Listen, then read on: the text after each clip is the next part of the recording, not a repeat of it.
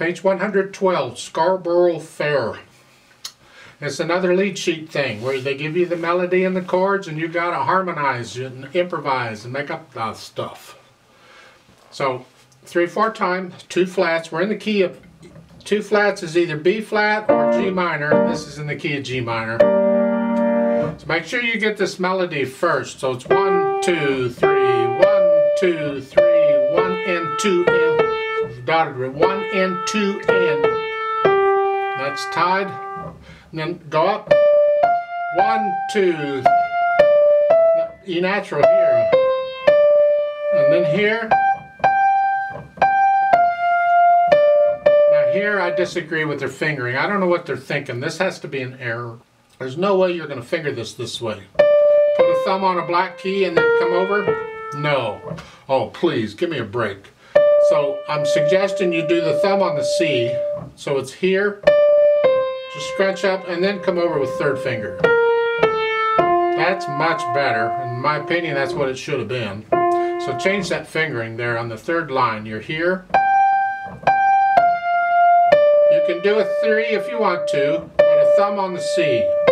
Then cross over, 3rd finger on the B flat. 2nd finger on the A then, and then you can use their fingering if you want. You can use thumb on both because you're lifting up between the phrase. If you don't want to use thumb on both, you can use 2nd finger here. It's alright because you can still reach the D. So make sure you got the melody figured out because you're going to spend so much time and effort working on the chords, you don't want to be thinking about melody. Then let's go back and make sure we can get these chords. Let's just make sure we got them. There's G minor.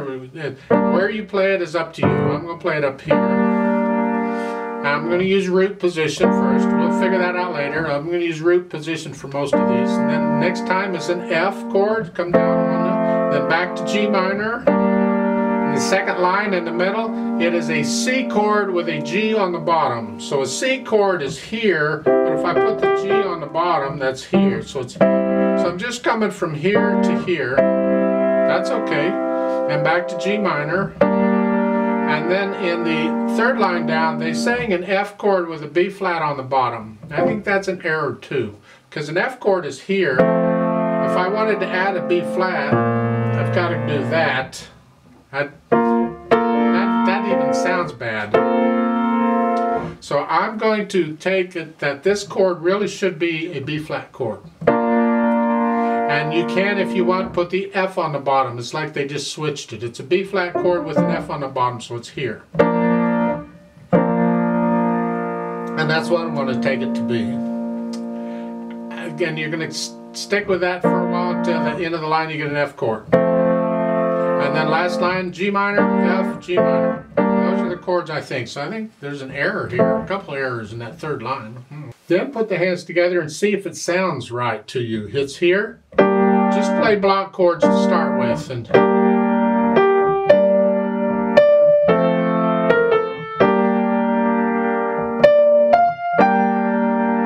then here, remember, with C with G on the bottom.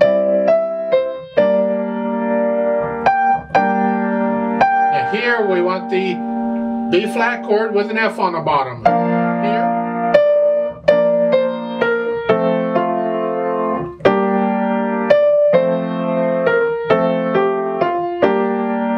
Sounds okay harmonically, you can kind of, okay. Then you can start playing around with different patterns in the left hand. Here they're using broken chord. There's all kinds of broken patterns you can try, and you experiment, you try it.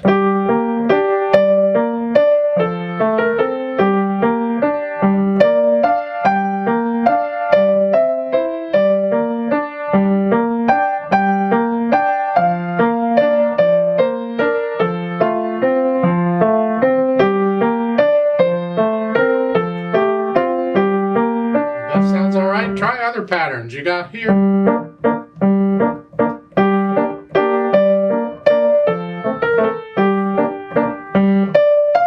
don't even have to play all the time. You can put in some rests. If you want, just don't lose track of where you are. Try different rhythms. Put in some eighth notes.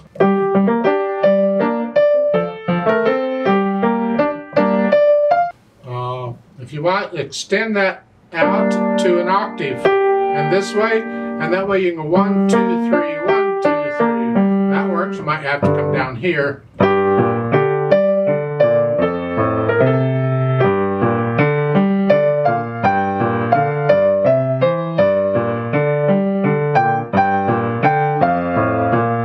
Type thing. I don't know. It's just you experiment. Have fun with it.